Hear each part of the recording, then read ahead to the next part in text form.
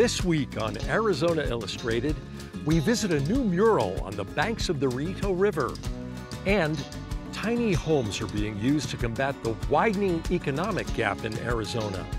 Especially when you're in the foster system, once you turn 18, they just throw you out there and they expect you to do everything on your own. We want to include them in our community. They're deserving to be inclusive in a part of a community, not just to live, but to thrive.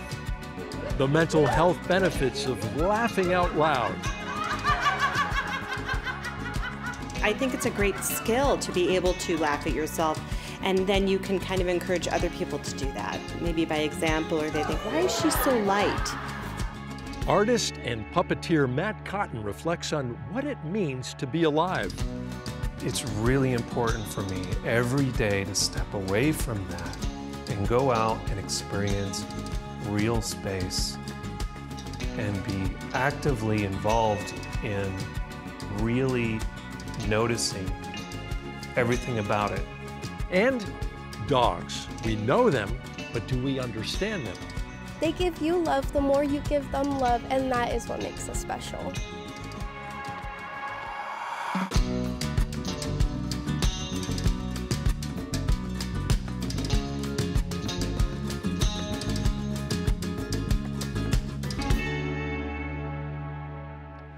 Hello and welcome to another all-new edition of Arizona Illustrated. I'm Tom McNamara, and we're here on a beautiful morning along the north bank of the Rito River, bicyclists whizzing by, folks taking a stroll on a gorgeous day.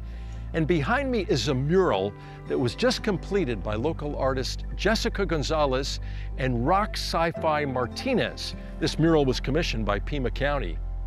You can find it on the Huckleberry Bike Loop just north of Tucson Racket Club. Coming in at just over 4,000 feet, this is the largest mural in the Pima County Public Art Collection. It's titled Tracks and Trails. The artists say their goal was to create an immersive visual narrative that celebrates the Rito River and its surrounding ecosystem. By blending their artistic styles, the work honors the symbiotic relationship between wildlife, vegetation, and the humans that call this place home. You can view the mural from a variety of vantage points, and perspectives change, creating an almost optical illusion depending on where you're viewing it from.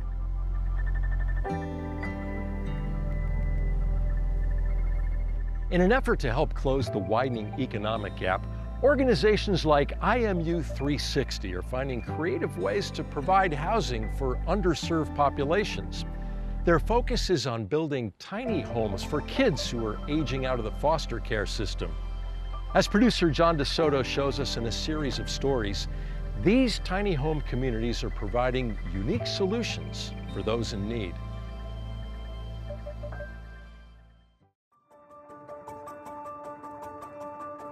Our current new build, which we call the small home experience, is 450 square feet. It is eco-friendly. We're building with Mikey block, which these homes will be here for 100+ years to come. They're 1-bedrooms. They'll have a kitchen, a dinette, as well as washer and dryer. There has been a Band-Aid on the underserved population, and many of them have been muted, or they used to be categorized as the forgotten children. I think a lot of people just didn't know how many children are in foster care, right, in Pima County, how many are experiencing homelessness, and what they are experiencing during this time. If you're aging out of foster care, there's so many victimizations that hover over our children. IMU 360, through our movement, was all about educating and creating awareness. So there's a host of things that we have to kind of navigate through so that their outcomes are better. When I turned 18, my mom she kicked me out, and it was really hard, and I was staying at some of my other family members' houses, and it was just really toxic, the situations and the household. So I had talked to Desiree, and we had set up an interview, and that's how I was able to get into the program to become a resident. There's not a lot of resources out there, especially when you're in the foster system, once you turn 18, they just throw you out there and they expect you to do everything on your own. And even with like people who have like a little bit more help, it's still hard. And so I think that this program is just such a blessing, and it really does help like a lot of like foster kids like transition and become like functional adults. You have risen, and I'm so honored. IMU 360 believes that they are not forgotten, so that they can see themselves as valuable and also be optimistic for their future. And we want to include them in our community. They're deserving to be inclusive in a part of a community, not just to live, but to thrive. It makes me really happy because like I'll have like a nice place for me and my baby to stay. I'm looking forward to like honestly kind of having a little bit more space, and like I can't wait so that way she can like have like her own little room. We believe in building 10 at a time, and what that does, it builds community within community. It builds camaraderie. This is just not like a program, it's a community of people, and we all like to help each other out. We realize, you could give someone a house, but helping them see that it's more than a house, it's a home. But then the life skill pieces have been missing. It's not taught in schools. And it's also a lot of the kids we're talking about do not have a support system to teach them the life skills necessary for financial sustainability. She's teaching us about like our credit, being able to have that like financial stability. I plan to like save money so that way I can like move into like an actual home and be like more financially stable. So they would pay $1 a square foot. Because we now own that land, we would save half their rent, put that in escrow for the next 3 years. So at the end of our 3-year program, and them learning also how to save on their own, they'll have enough to purchase their first starter home. So it is such a unique housing program, again, to get to those root causes.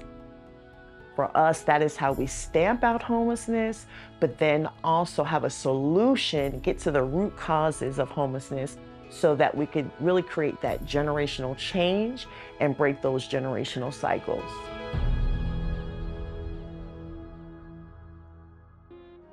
Dopamine, serotonin, oxytocin, and endorphins, all substances known to have a positive effect on the body and the mind. And the good news is that you can trigger these happy hormones simply by laughing. We spent the day with a group that's been meeting every Tuesday since 2010 to do just that. Ready? Go.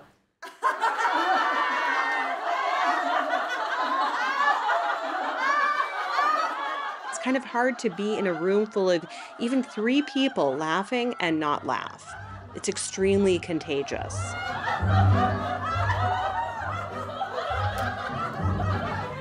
Forced laughter, or just laughing for the sake of laughing, you're just doing it as a form of exercise and as a choice. And your body doesn't know the difference between fake laughter and genuine laughter. And soon the fake laughter sort of morphs into genuine laughter.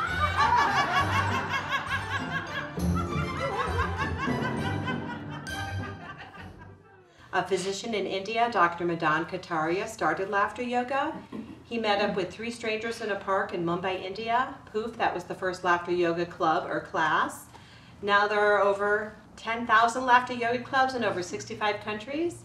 Truly a worldwide movement. The mission of laughter yoga is world peace, a wonderful thing to be a part of. I was the one who was sort of getting in trouble in school for laughing, kind of a thing. Or in the library, where you're not supposed to be laughing. That kind of thing. It's so intense. And haven't you had that experience where you're in the grocery store and you kind of make eye contact with someone and you witness something bizarre and you start laughing hysterically and you feel like you've known them your whole life? That definitely happens. Yeah, I really like those sort of nonverbal experiences that we have here. Even though we do some talking, there's sort of a rule during class to not talk because we want to stay connected to what we call the childlike preverbal part of your brain. And when you talk, you do shut that down. So it's kind of nice to maintain that spirit of play. Strings only, strings.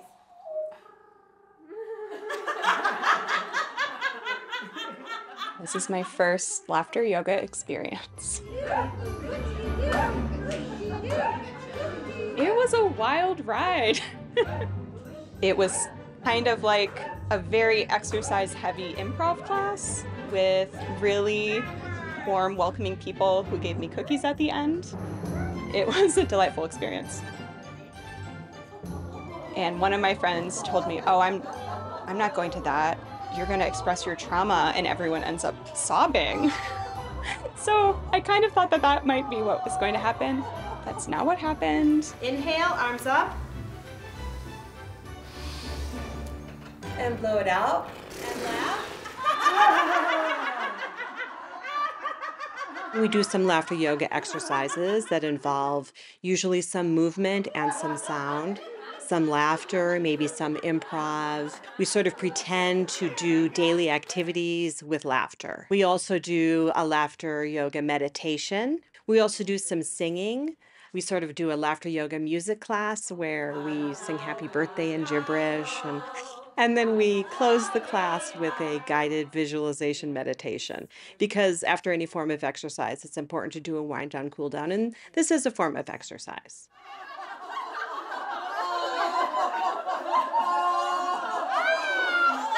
I had been doing laughter yoga since 2010 with Jana. We trained together with Dr. Kataria in Albuquerque, and I also had a group at the Banner Cancer Center for 11 years.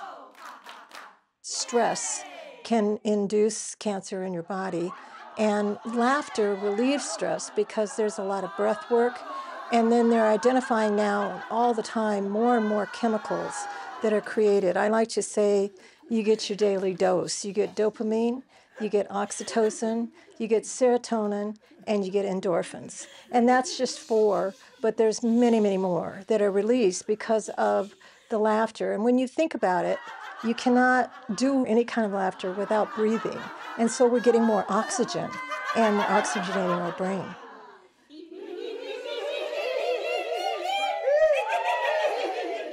The laughter sometimes is hard to come by, but the fake it till you make it works. And I had a rough spot this past year, and it just helped get me back on track. And one of the things that they always say for longevity is to have community. And I have found community here.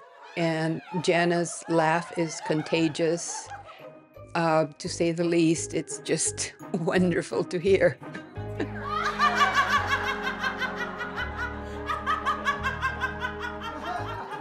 It's definitely a communal experience, like singing or dancing. I think of it in terms of that for 1 hour, you're having this shared experience.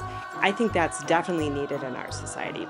I think it's a great skill to be able to laugh at yourself, and then you can kind of encourage other people to do that, maybe by example, or they think, why is she so light? You know, oh, maybe that's it.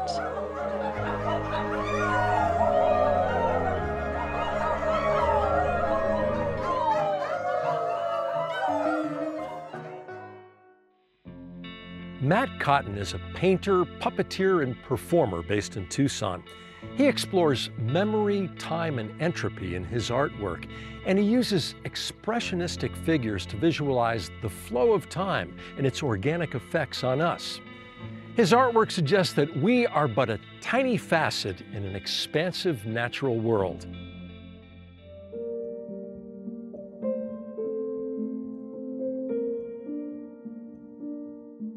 Life is so delicate. If you can get your brain out of the monkey mind of thinking about the past, the future, being somewhere else, and just actually just absorb what you have in front of you, you realize you are lucky. You are lucky. You're so fortunate to have that moment. Even if your foot hurts or your pancreas hurts, whatever, you're still lucky to be alive in this moment. My name is Matt Cotten. I came to Tucson 30 years ago to go to grad school at the U of A to study painting. I got really involved with the community. Right away, there were 2 things going on in my art pursuit, which was making paintings and functioning as a grad student and a teacher. And on the other hand, doing experimental performance with puppets, costuming, fire.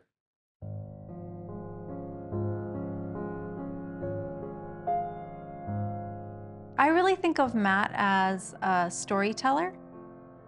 His paintings really inhabit this space between telling a narrative and also giving you enough abstraction and space and color and line and mark making that isn't so literal, that you can kind of like fill in the story for yourself, which is what I really love.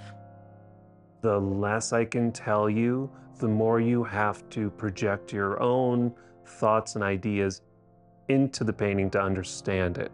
Although I know that people love to hear from the artist why it's this way and what your influences and your inspirations were, but it's almost like that's secret stuff. You don't get to know that.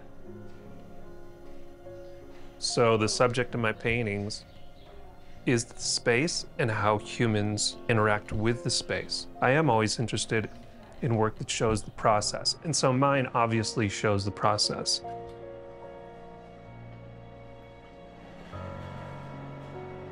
I do like leaving the graphite and the sort of raw, almost gesso white here and there, but also have layers that lead up to a rich, rich color and some very suggestive space or something really three-dimensional. Seeing layers in a painting suggests the many moments in my life that, lead up to this point. When he's in his studio, that is his sacred time. That is like his time when he's really in his own world and he just gets to focus on making and on crafting. The painting, it's like, then the piece can be presented to the world and you can view it and it is what it is. I'm not just some kind of mystic person in my studio doing something that gets blown away with the wind. I'm making objects that don't go away so easily. What do these objects mean to people? Painting is about the things that it is not.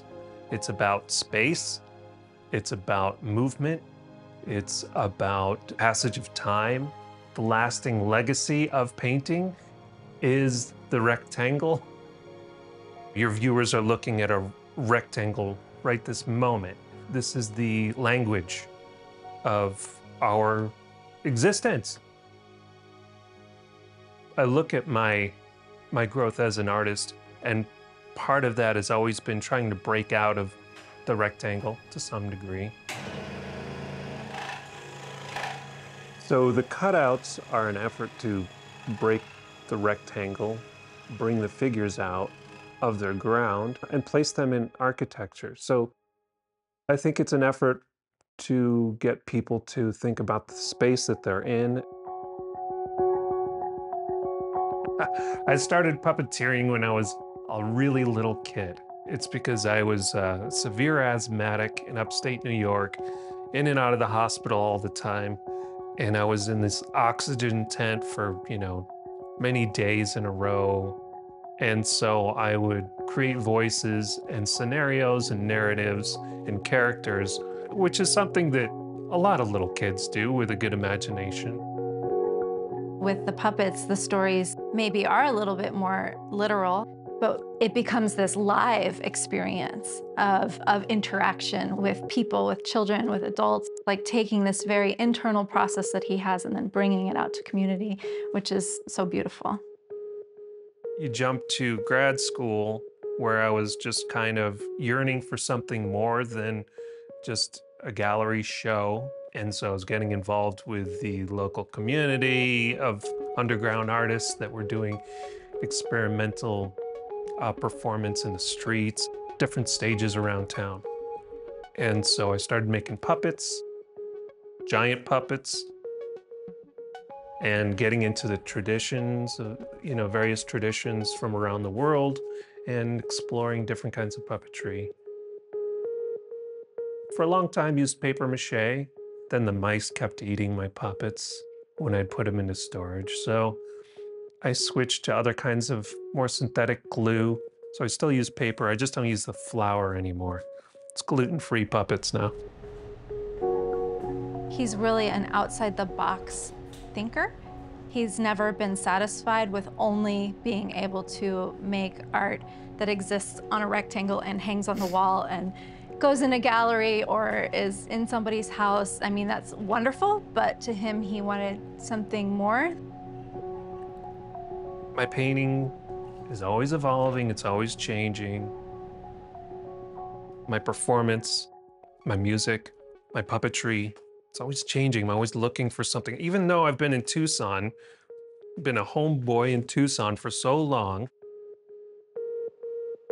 within that context, I want to continuously be discovering new stuff about my environment and about what is going on inside me head. I'm hooked on screens just like everyone else. But it's really important for me every day to step away from that and go out and experience real space and be actively involved in really noticing everything about it. The temperature, the walls around you, or, the vast space in front of you. Those are the things I experience when I walk. I try to pay attention, try to get out of my head and experience the world.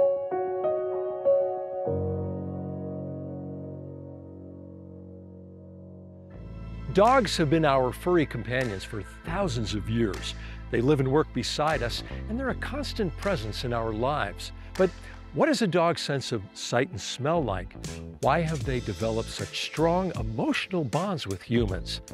That's what an exhibit at the Arizona Science Center seeks to explore. So our exhibit is called Dogs, A Science Tale.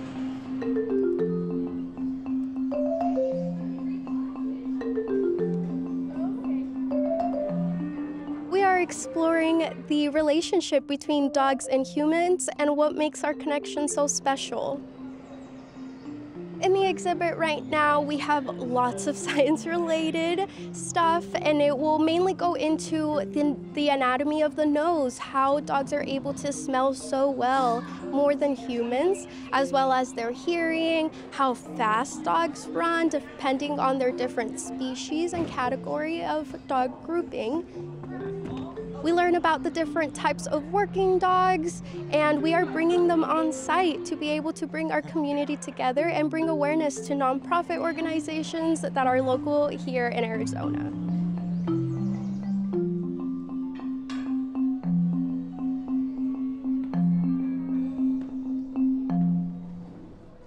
Positive Friendships is a local nonprofit, and we provide animal therapy to kids and adults with special needs. I started Positive Friendships when my son was diagnosed with autism in 2012.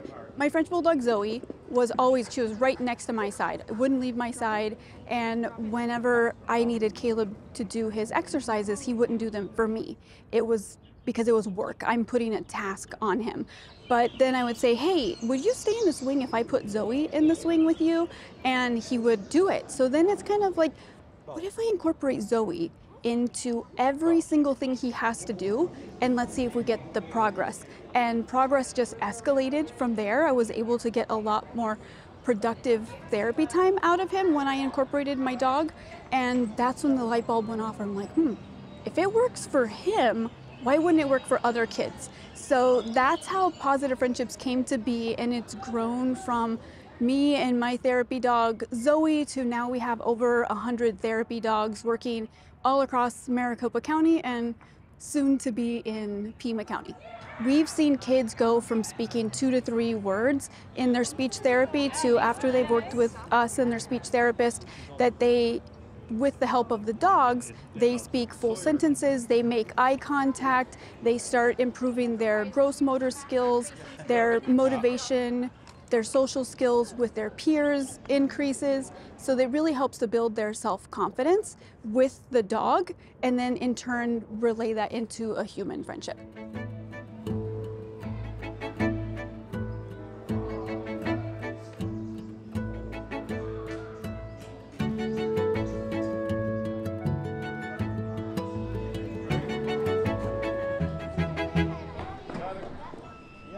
What makes a dog and human connection so special is that we are able to understand each other through our body language.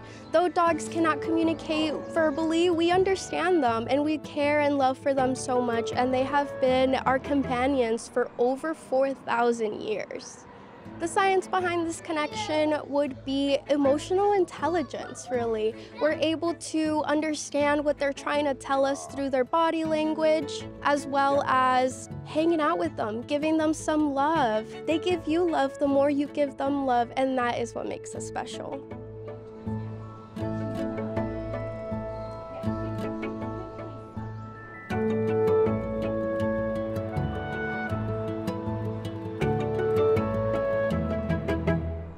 Before we go, here's a sneak peek at a few stories we're working on.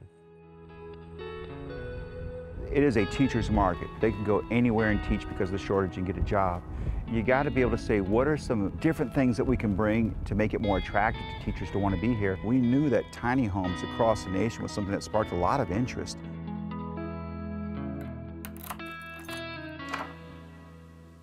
My name is Michaela Idris, and I'm a kindergarten teacher at Sycamore Elementary School. So I was born and raised in Vail, went to the Vail School District from the time I was in kindergarten through high school, and then went off to college, but knew that I loved the Vail School District, so I wanted to come back and teach back at home. This tiny home was being finished right as I was needing a home. Back in 1983, our football team was going to the state playoffs. And our coach, he was asking every player, what do you want to do in life? When he got to me, I was number 84, one of the last persons to get on the bus. He got to me and I looked around and I was like, I want to be mayor of this town. He was like, are you serious, son? I was like, yes, sir, I want to be mayor of this town. He was like, just get on the bus, come sit down. So 40-something years later, here it is. Thank you for joining us from here on the banks of the Rito River, where you can see this beautiful new mural, Tracks and Trails by Rock Sci-Fi Martinez and Jessica Gonzalez. I'm Tom McNamara. We'll see you next week for another all-new episode.